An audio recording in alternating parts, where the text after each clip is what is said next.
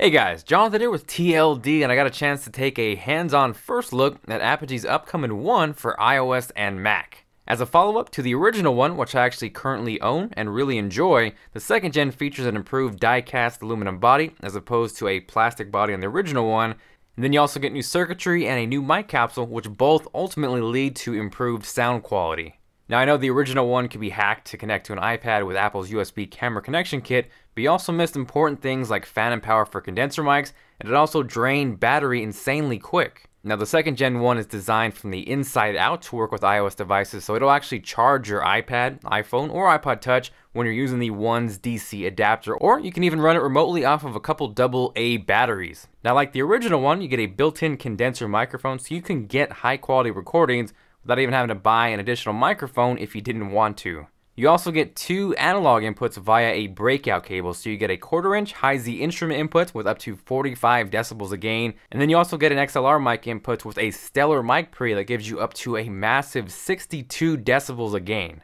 Now, unlike the original one where you could only record one of those inputs at a time, on the second gen one, you can now record those two inputs simultaneously, which is definitely a welcomed improvement. So you combine all that with Apogee's 24-bit 96 kHz A/D and D/A conversion, you get arguably the best audio interface for under $400 on the market for both iOS and Mac, which also doubles as a high-quality DAC. Now, like I said, I do currently own the original one, so I'm extremely excited to get my hands on the new one, test it out, review it, do some comparisons and some demos. So if you guys want to see that, you guys can let me know by A, hitting that like button, or either leaving me a comment, and then B, you guys can make sure to subscribe so you don't miss the full review, and obviously more tech content to come. Aside from that, thank you guys very much for watching. If you guys want to get in contact with me, Twitter, Facebook, Google+,